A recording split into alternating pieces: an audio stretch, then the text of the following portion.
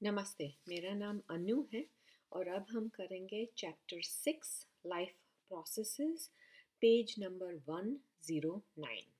हम स्टार्ट करेंगे एक्टिविटी 6.8 से। Take to small pots of approximately the same size. दो छोटे गमले लीजिए सेम साइज के and having the same amount of soil, same मिट्टी सेम होल में। One should have a plant in it, एक में पौधा होना चाहिए। Place a stick of the same height as the plant in the other pot. दूसरे pot में एक डंडी लगाइए जो जिसकी हाइट पौधे के सेम है। Cover the soil in both pots.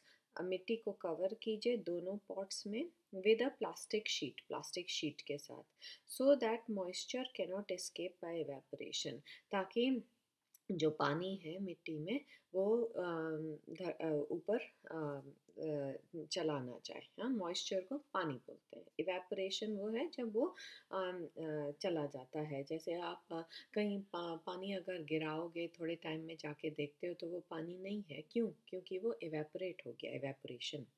Cover both sets, दोनों को कवर कीजिए।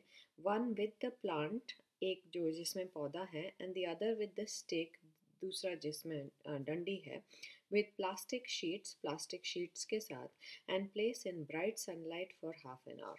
और फिर भरी ये सनलाइट में सूरज की किरण में डालिए फॉर आधा घंटे के लिए, half an hour. Do you observe any difference in the two cases? आपको कुछ अंतर लगता है दोनों में? Provided that the plant has an adequate supply of water, अगर पौधे में पानी काफ़ी है। The water which is lost through the stomata, जो पानी अच्छा जो पत्ते होते हैं ना पौधे के, पत्ते पे छोटे छोटे छेद होते हैं, उसे स्टोमाटा बोलते हैं। ठीक है। So the water which is lost through the stomata, तो स्टोमाटा से जो पानी निकल जाता है वातावरण में, is replaced by oxygen from the xylem vessels in the is replaced by water from the xylem vessels in the leaf.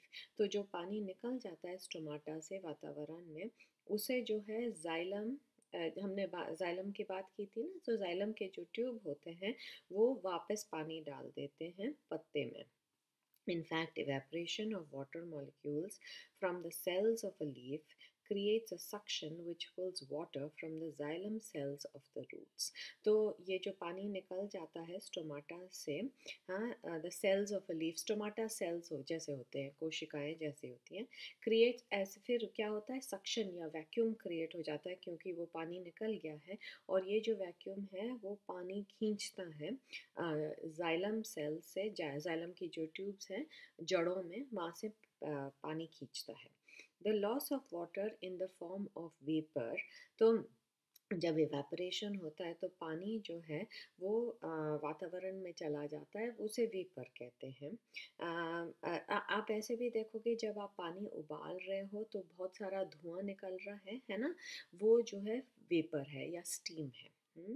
तो from the aerial parts of the plant is known as transpiration. तो वो जो पानी निकलता है vapour की तरह, आपको दिखता नहीं है पर वो निकलता है, उसे ट्रांसपिरेशन बोलते हैं। Thus, transpiration helps in the absorption and upward movement of water and minerals dissolved in it from the roots to the leaves.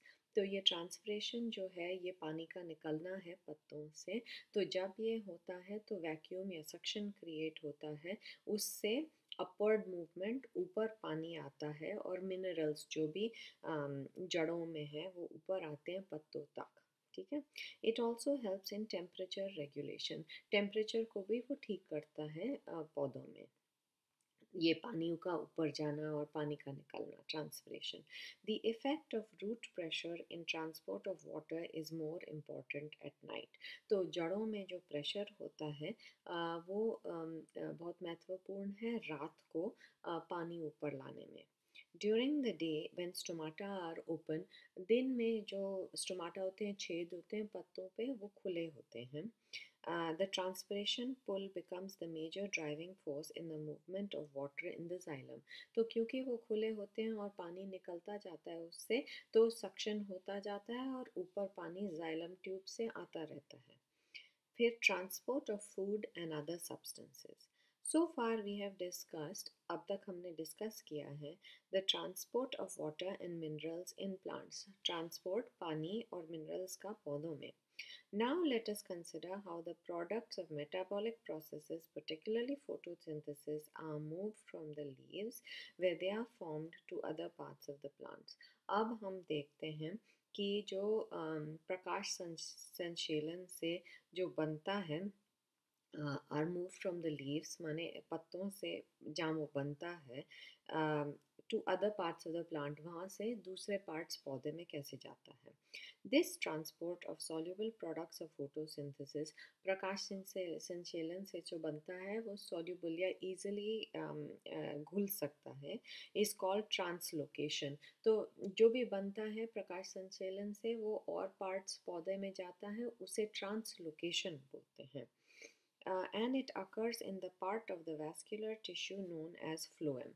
तो phloem जैसे हमने बोला था xylem जो है जड़ों से पानी लेके आती है, मिनरल्स पत्तों तक पहुंचाती है, और जो phloem है वो जो प्रकाश संश्लेषण से जो क्लोरोफिल बना है वो नीचे लेके जाती है पत्तों से जड़ों तक. ठीक है.